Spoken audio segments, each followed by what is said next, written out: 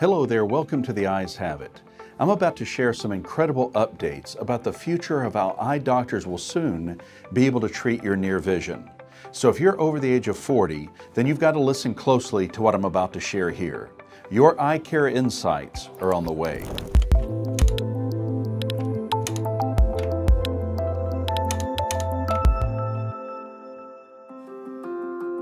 Hi friend, I'm Dr. David Evans, and most of you watching this video today are familiar with the term bifocals, progressive lenses, and perhaps even presbyopia. Once we reach our early 40s, everyone, yes everyone, begins to experience a reduction in the eye's ability to focus on near objects. But you may be affected more or less by this weakening of your focusing muscles depending on whether or not you're nearsighted or farsighted. This is due to a condition called presbyopia, or the inability to focus on near objects. Now, presbyopia is part of the natural aging process, and the lens inside of your eye gradually hardens and loses flexibility.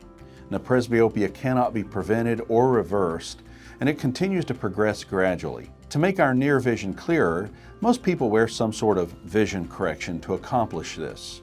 Your eye doctor may prescribe a bifocal or progressive lens, or perhaps even a nice pair of bifocal contacts. Or maybe you have good distance vision and you're dependent on reading glasses for your close work. No doubt you would prefer not to reach for those reading glasses every time you have to look at your computer screen or to read a book. Well, if freedom from reading glasses or progressive lenses sounds great to you, then I can tell you that there are some exciting new options on the horizon. For the past few years, I've been an investigator in several clinical trials for new eye drops to treat presbyopia as an alternative to reading glasses, progressive lenses, or bifocal contact lenses. And I truly believe these new eye drops could certainly deliver a quality of life improvement for millions of people. Before we dive in, please don't forget to focus your attention on the subscribe button right here and click here so you never miss one of my brand new weekly videos. Now consider the fact that there will be 2 billion people worldwide with presbyopia this year. 2.5 million people will be diagnosed in the United States alone.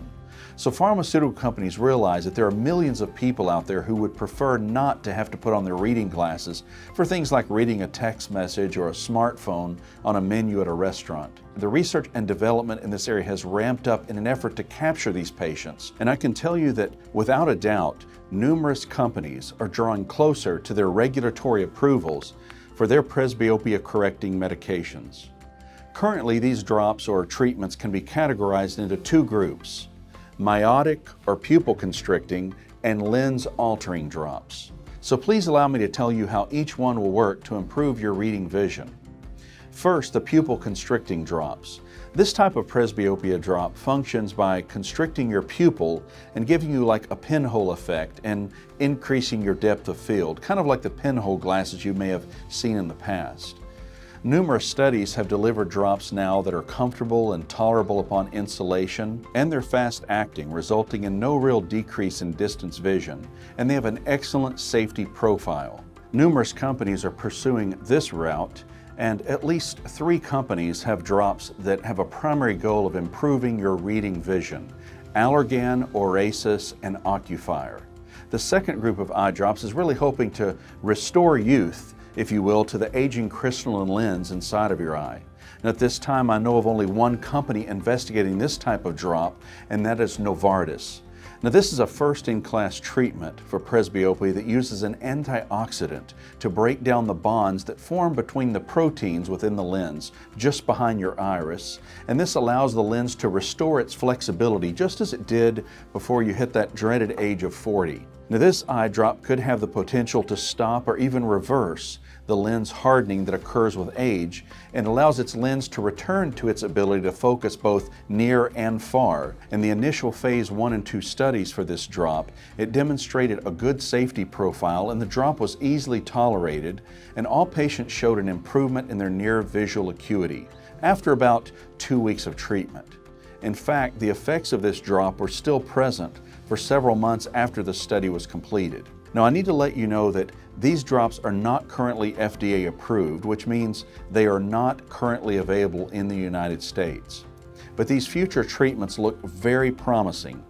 So if you want to dig in deeper, you can easily access information about all of these clinical trials at clinicaltrials.gov.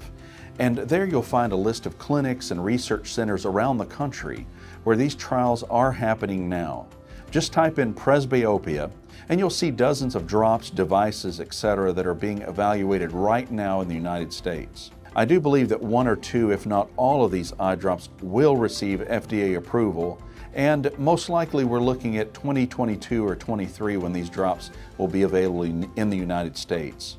Thanks so much for watching. Please leave your comments or questions below, and please subscribe so I can let you know about our next video coming soon. Bye for now.